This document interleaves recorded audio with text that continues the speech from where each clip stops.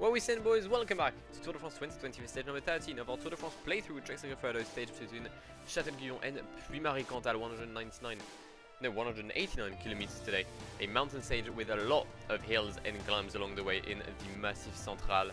As we approach the Alps, we're not exactly there, but we still have a mountain stage, which we'll see its finish in the Puy-Marie. A very tough climb with a very steep gradient, above grade average I think like 15, no sorry, average is like 10 to 11, something like that. I can't remember why, or can't remember what actually. No, it's literally written, it's literally 11%, there we go. But yeah, it's gonna be a very interesting stage. I don't think Richie will be in the breakaway today, however Giulio Ciccone will. Right, Ciccone will be the first Italian rider we'll manage today. We'll most likely manage Vincenzo Nibali later on, hopefully to go and either get a win or get some time on the other GC leaders. The Tour de France is kind of settled right now with the gaps, but everything could change. So we need to be careful about everything. But Giulio Ciccone is now going to be in the break. He's being followed by Julien Simon, Ilno Zacharen, Nelson Oliveira, Rémi Cavagna, Enrico Gasparotto, Danny Navarro, Nicolas Roche, Carl-Frédéric Hagen. It is a good breakaway today in this mountain stage in the Massif Central. Not a sight you often see on the Tour de France.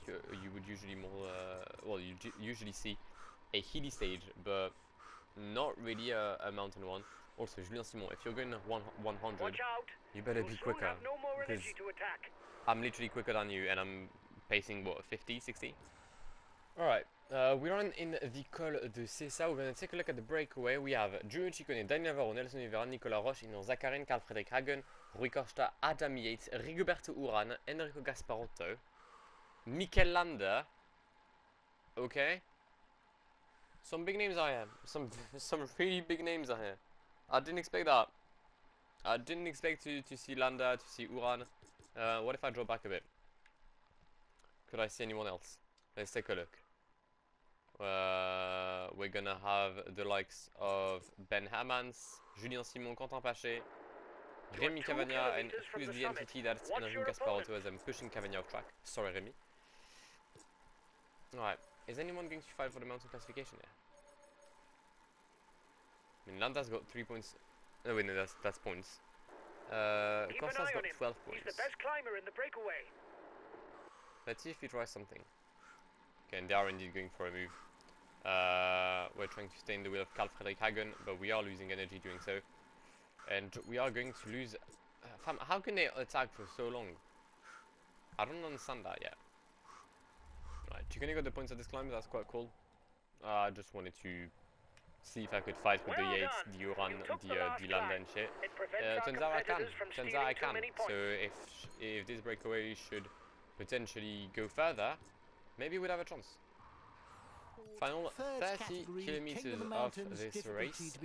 We are in the Côte d'Anglars. We are getting dropped by the breakaway because they keep on attacking and I can't be asked to follow. Peloton is 117 down. Wow, the Peloton came back very quickly actually. A lot of riders are dropped. No, I mean 116. I might drop Ciccone. I might just drop him. I don't think there's any point staying in the breakaway. We'll just go in the Peloton and help like Bauke Mollema or Vincenzo Nibali. Shall he need some help? Why is Bauke dropped again? Like, fam, can you stop being dropped? You were dropped already in the last episode. But why? Why do you keep on getting dropped? Fucking right to catch the group, lad. In the meantime, 320 is the breakaway, is the lead for the breakaway. We are at the back of this group as well. That's not good. But it needs to come back. Things might get a bit clearer right now. Alright, let's try to navigate. There's Richard Carapaz here. The rhythm is quite steep. We're in the Col de Néron. 3.7 kilometers at a 10% gradient. Jesus Lord. We've been blocked by Jonathan Castroviero. Thank you, Jonathan. It's very cool from you. Buchmann is dead. The front of the race is 2 kilometers from the summit. How's Bauke? He's good. There we go. Okay, we're gonna get blocked by Jack Haig. Yep, thank you. Can we stop getting blocked by everyone? Navigate through Galopin, Kruijwijk.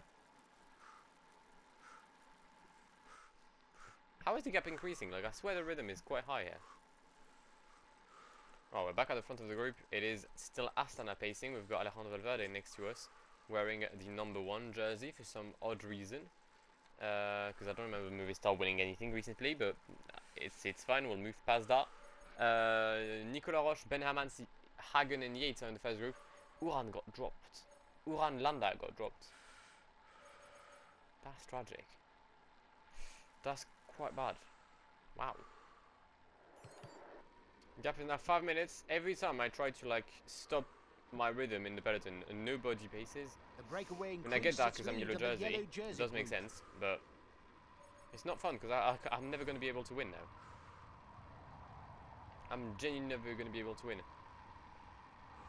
From Kudkowski, everyone's there. Can I get Mollema to protect, or to get protected by Richie Port? And she can protect me. Bauke is not having a great day here today. Okay, I'm coming to protect you. That's really what I mean. I'd love to get Chicone right now. I'd love it because another 3 kilometers and it's the finishing that's line. typically where I would need a teammate right now Fighting it out. to protect me. But I guess they just don't want to. Thank you, Julio. There he is. Let's go, Julio. The first riders are onto the steepest. Right, use your gel. And Richie, use your gel as well. Part of the slope. Nice. It won't get any easier from here.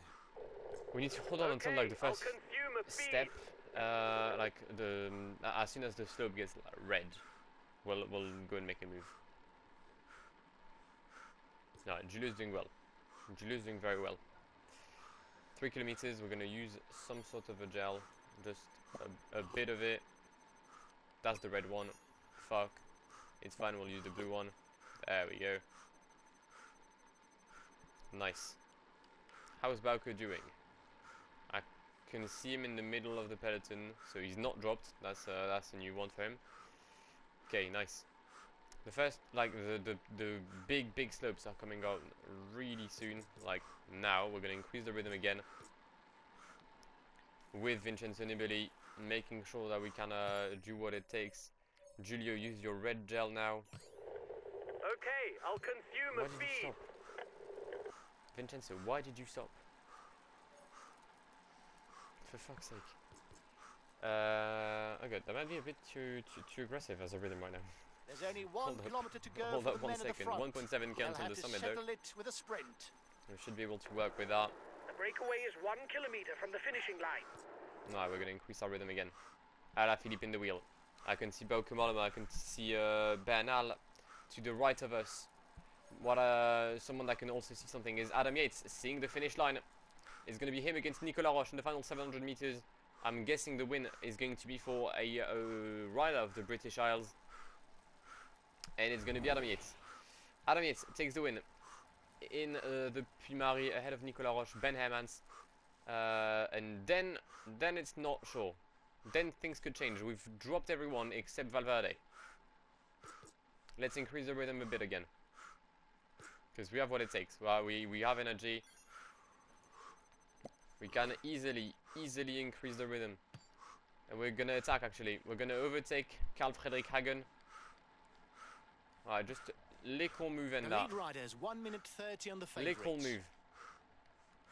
Vincenzo coming back on Ben Hermans. Pretty sure I can now sprint.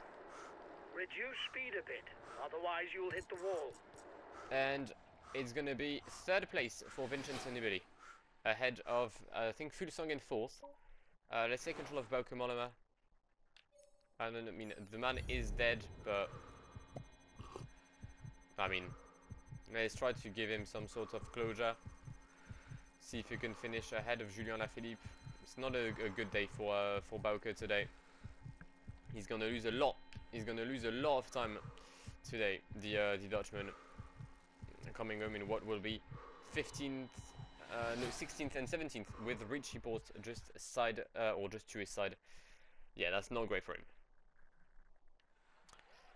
He hasn't had the greatest of Tour de France right now. His GC is very much compromised. But Adam Yates is going to get at least a stage win today in the Puy-Marie. Congratulations to the British rider who takes the job. But I mean, you can do whatever you want as long as this man stays in the yellow jersey of Tour de France lead Vincent Nibali. Once again, getting time on every single of his opponents except Nicolas Roche and Adam Yates, but they're not exactly opponents, so we move.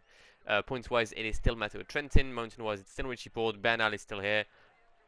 I mean, we need some changes somewhere. I don't know where though, because I don't want to change anything in the yellow jersey.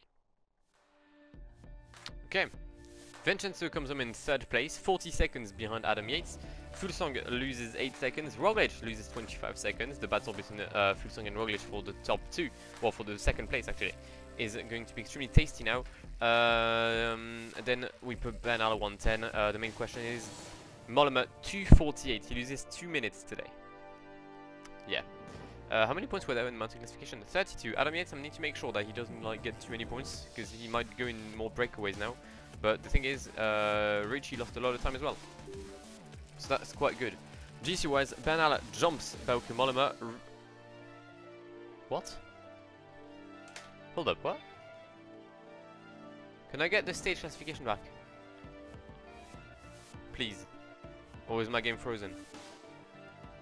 It looks like my game's frozen. Where the fuck is Thibaut Pinot? Thibaut lost 5 minutes!